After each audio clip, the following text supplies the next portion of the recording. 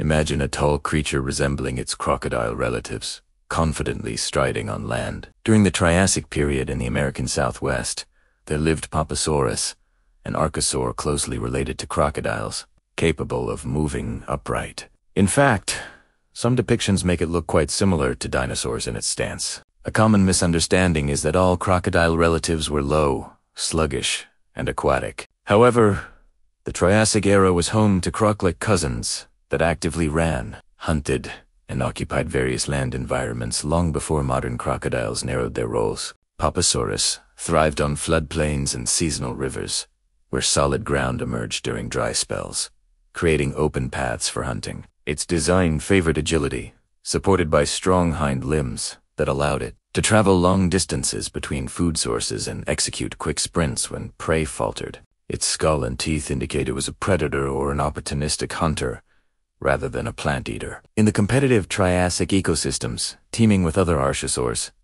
an upright posture was essential. It helped conserve energy and increase the efficiency of travel, which was crucial when droughts concentrated prey around limited water sources. Poposaurus exemplifies how much of the Triassic period was an experiment in movement. The species that emerged victorious weren't always guaranteed success, as they were shaped by ongoing climate changes and shifts in ecosystems. Now, envisioned a dusty riverbank at twilight. A tall creature with a crocodilian head and a swift gait crosses your path. You might mistake it for a dinosaur, but the Triassic era recognizes it as a distant crocodile relative, showcasing that evolutionary adaptations of posture occurred multiple times in history.